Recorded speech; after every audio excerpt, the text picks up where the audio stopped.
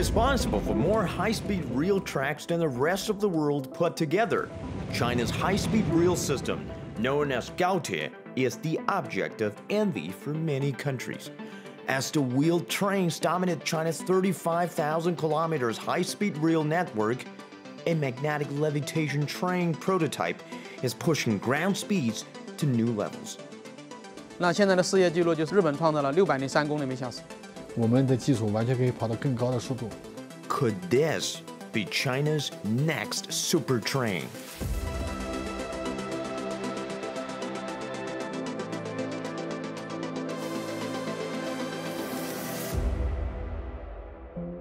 When you see a machine with curves like this, you know it is born for speed. A full carbon fiber body weighs under 13 tons, can completely float above the tracks, so light even a little girl can push it forward without much effort. All of this work for one collective purpose, to get rid of any resistance that slows the train down. 因为在我们这个车的高温超导磁悬浮车，它就自动悬浮了。悬浮上面的它将来运行的阻力主要来自于空气阻力的。An aerodynamic shape, or the bullet head, is a widely popular design among high-speed trains, but not as aggressive as this one. This train was designed to hit a speed of 620 kilometers per hour. Maglev trains aren't a novelty. 6 commercial lines are in operation around the world, 3 of them in China. But this prototype is using a new method to levitate. Superconductors, materials that can completely repel magnetic fields and therefore float above the magnetic tracks. To create such a material, scientists need to cool it down to a temperature near absolute zero, or negative 273 degrees Celsius.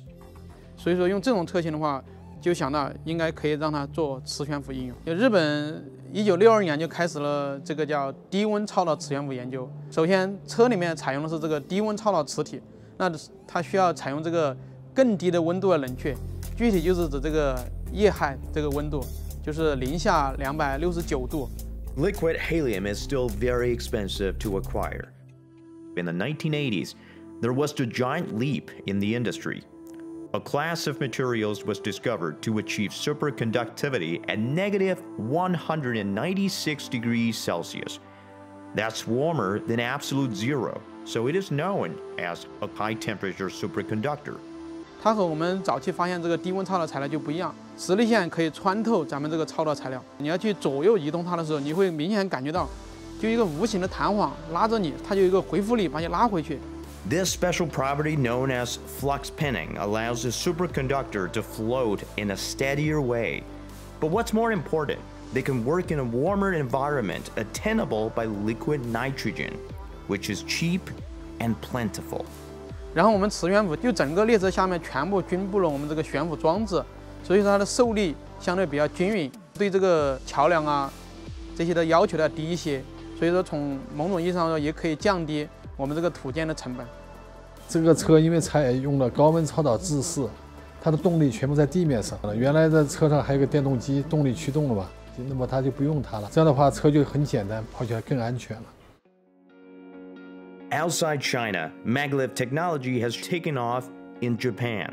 It set a record of 603 kilometers per hour back in 2015. A Maglev line between Tokyo and Nagoya is scheduled to open commercially in 2027.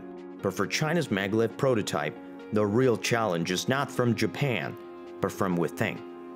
Since 2008, China has already paved over 35,000 kilometers of its ambitious HSR network, attaining 70% of its 2025 goal to complete its 8+8 HSR grid.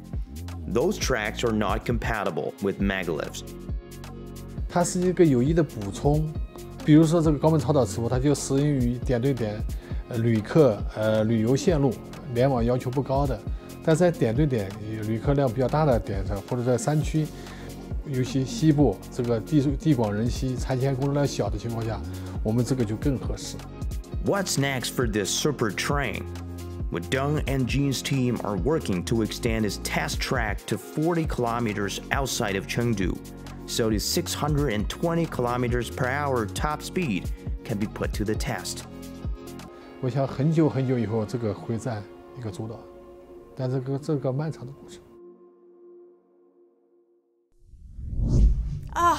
It's finished. But don't worry, we've got a lot more Razor stories for you. All you need to do is like, comment and subscribe and hit the bell button below for notifications. We'll see you next time.